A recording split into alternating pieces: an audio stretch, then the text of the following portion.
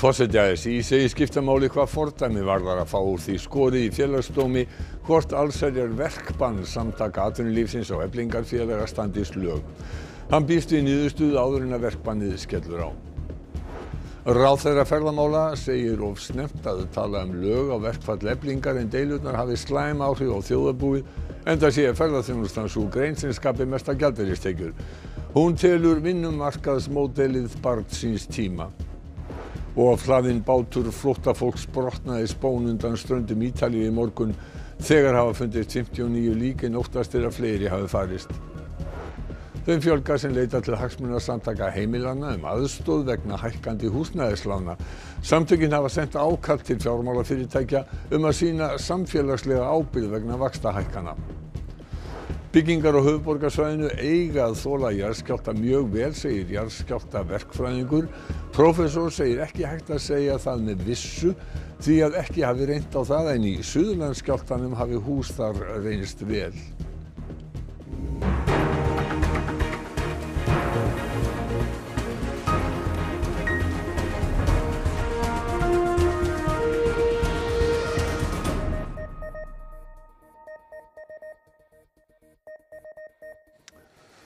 Gott kvöld.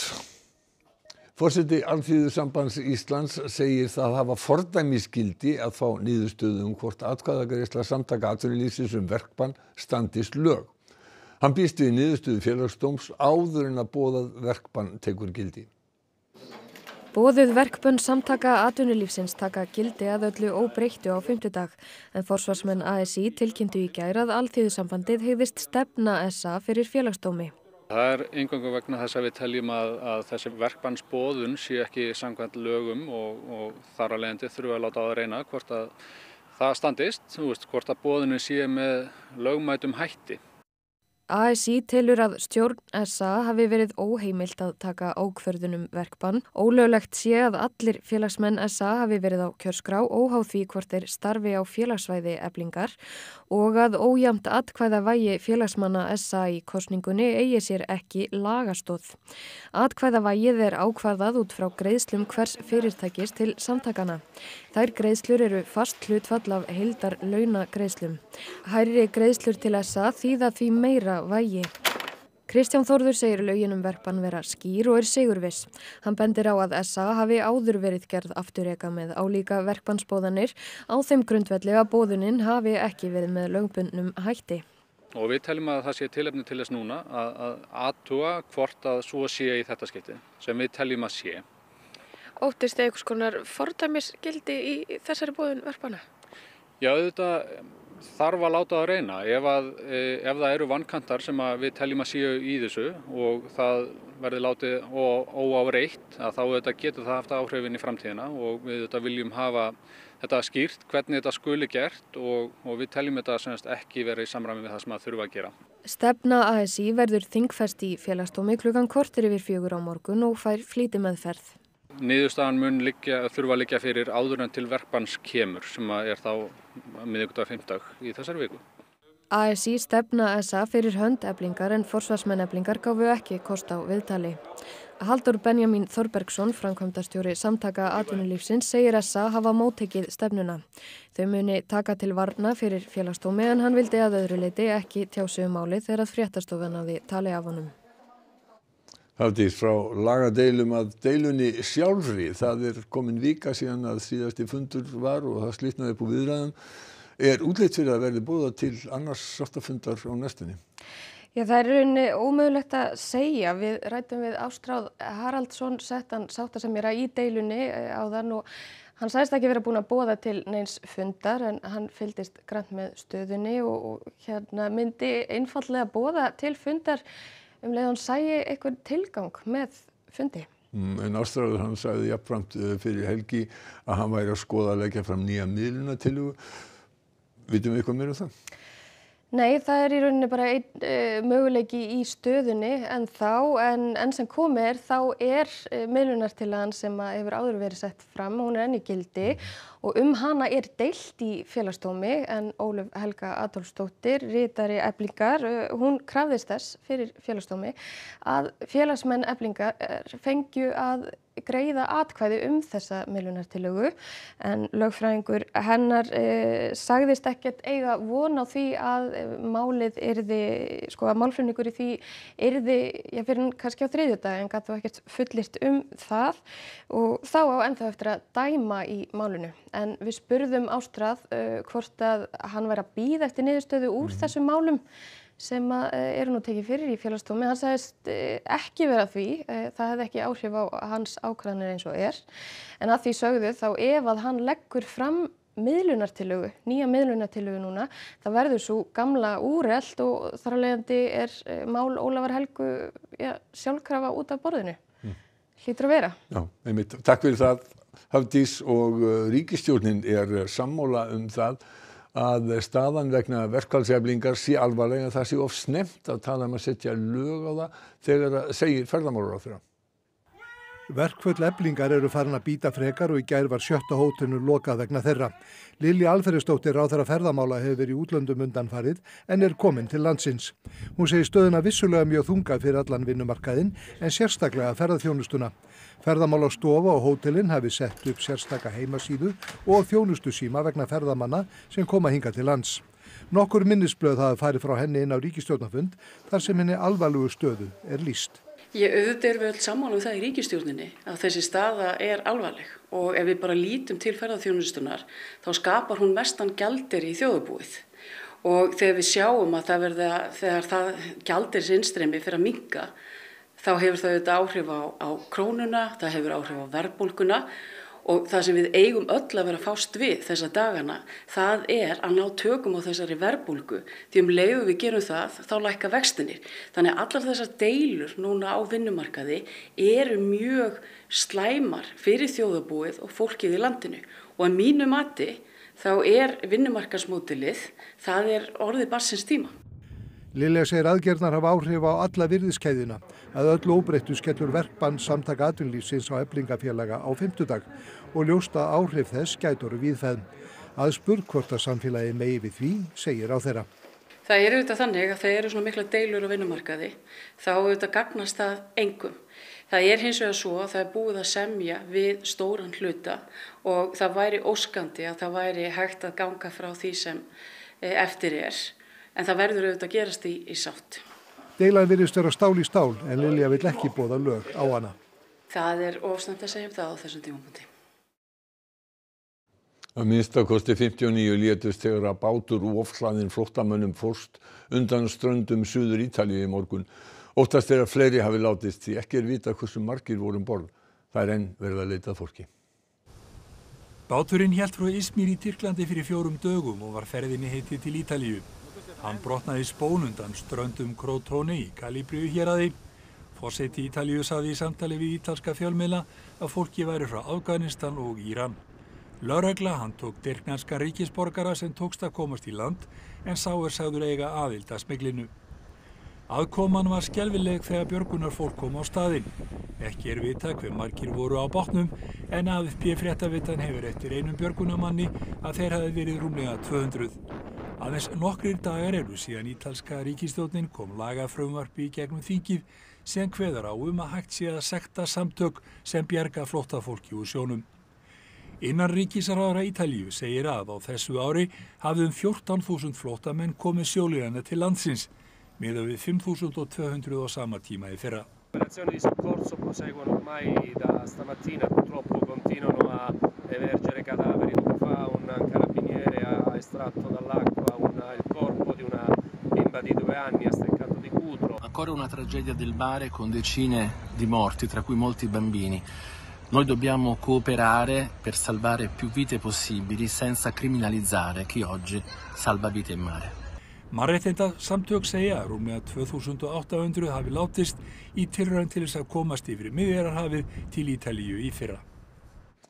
Þeim hefur fjölgað mikið undanfarna mánuði sem leita til hagsmunasamtaka heimilanna í von aðstoð vegna húsnæðislána.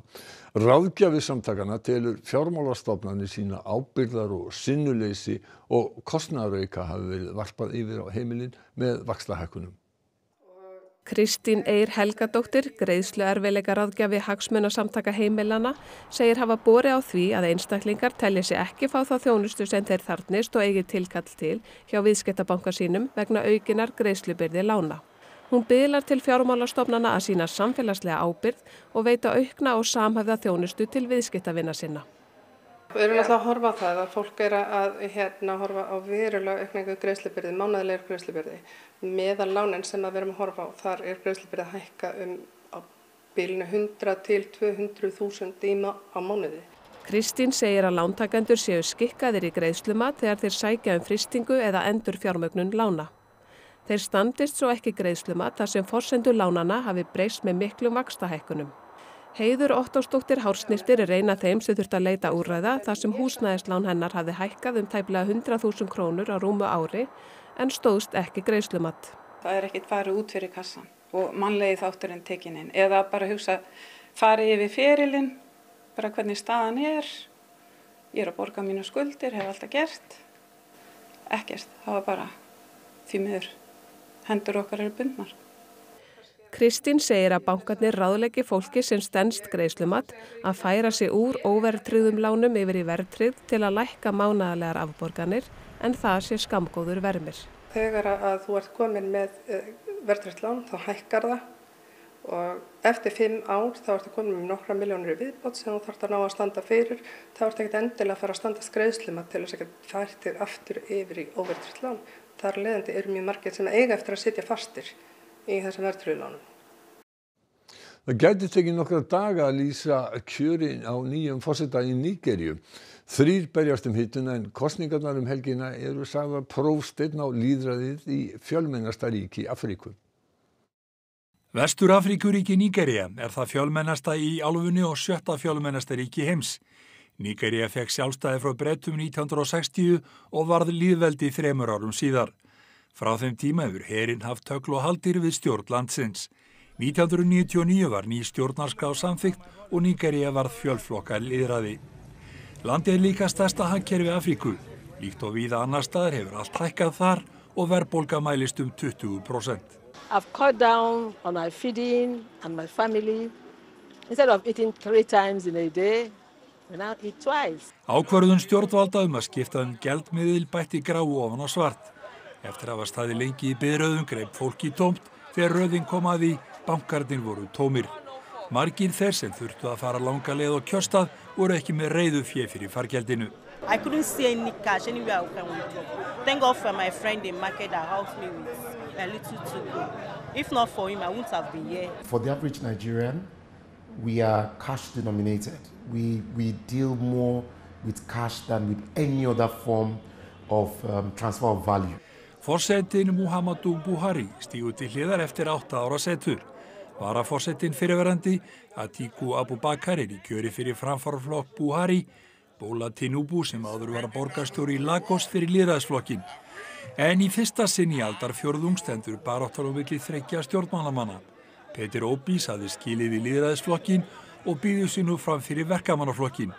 Nýs forseta bíða mörg erfið verkefni, efnahagurinn í rúst og atvinnuleysi mikið, einkum hjá ungu fólki. Þrátt fyrir ýmsa hnökra á kjörstöðum eru kosningarnar sagðar hafa gengið vel. Í höfuðborginni Lagos kvörtuðu kjósendur yfir því að kjörkössum hefði verið stólið.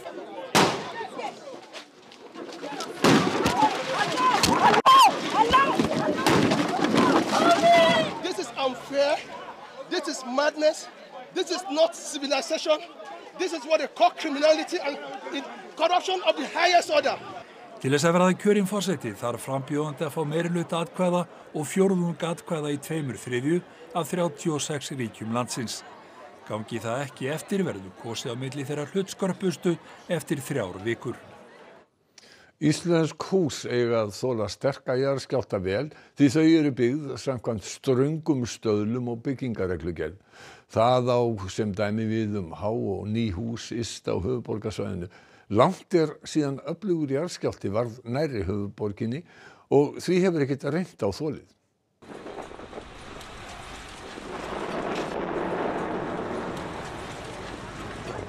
Skelfileg myndskeið af byggingum að hrynja í Tyrklandi fyrir tæpum 3 vikum líða fólki líklega seint úr minni. they collapse like pancakes. A properly designed building should never collapse like that. There are very clear evidences that there was a very big gap between how the buildings are on paper and how they stood. En hvernig ástandið hér? Suðurlandsskjálftarnir árin 2000 og 2008 voru af stærðinni 6,2 til 6,8 en þar byggð næst upptakasvæðum á landinu. Lengra í byggð á brotabeltinu úti fyrir Norðurlandi. Í Suðurlandsskjálftunum þoldu húsin skjálftana mjög vel, svona alla jafna. Buildings actually, they sustained ground motion that was almost 2 times higher than what they were designed to stand, in Flateyri, for example. Brotabelti Suðurlands nær út Reykjanesskaga, öflugustu skjálftarnir hafa orðið í Brennisteinsfjöllum, 1929 mældist einn 6,2 og 1968 skjálfti af stærðinni 6. Fyrir sunnan borgina, það sem næst höfuðborgarsvæðinu, það talað verið svona 6 til 6,5. En von á skjálfta úr Brennisteinsfjöllum því að þótt jörð hafi skolfið lengi á Reykjanesskaga þá hafa Brennisteinsfjöll haldið sig til hérs. Stærð skjálftans ekki allt, heldur ekki síður fjarlægð frá byggð.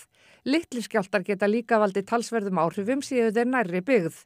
Stærð jarðskjálftahreyfingan á hverjum stað það sem hort til. Alveg eins og þegar stein hent í vatna þá eru stærstu bylgjurnar næst og svo fjara þær út. Hvernig þola þessi háhýsi þetta sem nú verið að byggja hérna á höfuðborgarsvæðinu? Ég held að það sé hægt að fullyrða að þau þola svona hreyfingar mjög vel. Staðlarnir í dag eru mjög strangir. Allir frágangur og umsjón með byggingaframkvæmdum eru strangar. The buildings in Reykjavík haven't really been tested because there hasn't been a big one close to Reykjavík. So in that sense there is a little bit of uncertainty. Á móti segir Rúpa Keti að þá verða áhrif jarðskjálfta á höfuðborgarsvæðinu ekki eins mikil og á Suðurlandsundirlendinu því að þar byggðin fjær upptökunum og elstu byggingarnar eru fjær upptökunum þær nýjustu og þannig verða áhrif stórskjálfta minni í miðborginni en í ystu byggðum höfuðborgarsvæðisins þar sem byggingar eru oftast úr mikið járnbentri steinsteypu. Þær eru þá sterkari í úthverfunum þar sem byggðin hefur verið að mjakast undanfarna áratugi. En á móti kemur að þá eru þær byggingar nýrri og því byggðar með strangari kröfur. Borgarstjóri segir að til hans flutning borgarskjalasafns yfir til þjóðskjalasafnsins sé rúmlega 6 milljörðum ódýrara en að koma borgarskjalasafni í rétt horf. Reykjavíkurborg fékk KPMG til að gera kostnaðargreiningu á 3 valkostum en finna þar safninu nýtt húsnæði og færa yfir í rafræna vörslu ásamt fleiru. Samkvæmt henni myndi kosta 7,9 milljarða króna næstu 7 árin að koma borgarskjalasafni í rétt horf og reka það sem sjálfstæða einingu áfram. 7,5 milljarð myndi kosta að reka safni áfram en í samvinnu við þjóðskjalasafn, en 1,5 milljarð að flytja safnið og verkefni þess til þjóðskjalasafnsins. Borgarstjóri leggur til að síðastnefnda leiðin verði farin. Öll lykil markmið góða þjónustu, alvöru varðveislu og svo framvegis ætti að nást með þeirri leið líka að okkar mati. Dagur segir að þetta sé leið sem fleiri sveitafélög eins og Hafnarfjörður og Reykjanesbær hafi farið. Þá fari flest Norðurlönd þessa leið enda vaxi gögn mikið á umfangi, varsla verið rafræn og á einum stað. Málið var rætt á síðasta borgarráðsfundi en ekki afgreitt. Já, borgarráðsfulltrúar óskuðu eftir lengri tíma til að fara yfir gögnin og að það yrði beðið umsagnir, bæði þeirra sem að málið varðar beint eins og borgarskjalavarðar en líka frá þjóðskjalaverði og öðrum og mér fannst bara sjálfsagt að verða við því. Dagur segir að bæði borgarskjalaverði og þjóðskjalaverði hafi verið haldið upplýstum og að hann og formaður borgarráðs hafi átt fund með Lilju Alfreðsdóttur menningarmálaráðherra til að halda henni upplýstri en að margra ára vinna við þetta sé framundan. Menningarmálaráðherra vildi ekki tjá sig málið við fréttastofu að sinni í dag. Nemendagarðar fyrir Lýðskólann á Flateyri eru farnir að taka á sig mynd og framkvæmdir eru í fullum gangi. Aðsókn eykst hratt og þegar farið að huga að byggingu fleiri íbúða. Í 2 samtengdum húsum við Hafnarstræti á Flateyri verða 14 stúdíóíbúðir fyrir jafnmarga nemendur Lýðskólans ásamt sameiginlegu rými. Húsum voru reist í sumar og framkvæmdir hafa gengið vel. Nú bara verið að undirbúa undir málingavinnu inni og lagningu gólfefna og svo bara vonandi að verða hægt að fara að klæða bráðum. Það eftir að setja járn utan á Áætlaður byggingakostnaður 300 milljónir króna. Þar á móti koma stofnframlög frá Ísafjarðarbæ og húsnæðis- og mannvirkjastofnun, auk langtímaláns sem greitt verður niður með húsaleigu. Kristín segir íbúðirnar kærkomna viðbót sem leysi úr brýnni þörf fyrir húsnæði. Lýðskólinn tekur upp nánast allt leiguhúsnæði á Flateyri fyrir nemendur. Þetta svona, myndi duga núna, en eiginlega sprungið. Það bara að fara að hugsa næsta, held ég, því að þetta stækkar ört og mjög vinsælt. Áætlað að Nemendagarðarnir hér á Flateyri verði tilbúnir í júní, þannig að nemendur ættu að geta flutt inn hingað í skólabyrjun í haust. Þau náttúrulega leigja sína íbúð og eru þar yfir veturinn með stundaskólan, svo hafa þau kostaði að halda áfram að leigja ef þau vilja vera hérna yfir sumarið áfram. Og þetta verður til þess að nemendur kynni samfélaginu betur og hvetji þá til að setjast að á Flateyri. Já, við höfum nú þegar komið með nemendur sem eru sestir hér að og farin að stofna sín eigin fyrirtæki og að koma sér áfram og hjálpa samfélaginu að blómstra. Og veðurhorfurnar, suðlæg átt, víða kaldi eða stinningskaldi og súld eða dálítil rigning með köflum landið sunnanvert en hægari, þurrt og bjart norðan til. Hiti á bilinu 3 til 10 stig. Sigurður Jónsson veðurfræðingur, hann fer nánar yfir þetta að loknum íþróttum. Helga Margrét Höskuldsdóttir sér íþróttirnar í kvöld. Íslenska karlalandsliðið í körfubolta var grátlega nálægt því að tryggja sér sæti á HM í fyrsta sinn í dag. Liðið mætti Georgíu ytra og þurfti 4 stiga sigur. Manchester United fagnaði fyrsta titli sínum í 6 ár. Liðið varð deildarbikarmeistari eftir sigur á Newcastle á Wembley í dag. Við förum yfir úrvalsdeildina í handbolta, ensku úrvalsdeildina í fótbolta og miklu fleira til í íþróttum eftir fréttir. En fyrst ætlum við að fara yfir helstu atriði fréttanna. Forseti ASÍ segir skipta máli hvað fordæmi varðar að fá úr því skorið í félagsdómi hvort allsherjar verkbanns samtaka atvinnulífsins á Eflingarfélaga standist lög. Hann býst við niðurstöðu áður en að verkbann skellur á. Ráðherra ferðamála segir of snemmt að tala lög á deilu Eflingar og SA en deilurnar hafi slæm áhrif á þjóðarbúið. Hún telur vinnumarkaðsmódelið barn síns tíma. Ofhlaðinn bátur flóttafólks brotnaði í spón undan ströndum Ítalíu í morgun. Þegar hafa fundist 59 lík en óttast að fleiri hafi farist. Þeim fjölgar sem leitar til hagsmunasamtaka heimilanna aðstoð vegna hækkandi húsnæðislána. Samtökin hafa sent ákall til fjármálafyrirtækja að sýna samfélagslega ábyrgð. Og næstu fréttir klukkan 10 í kvöld í útvarpinu og við minnum ykkur á vefinn okkar sem aldrei sefur en þessum fréttatími er lokið. Takk fyrir og verið sæl.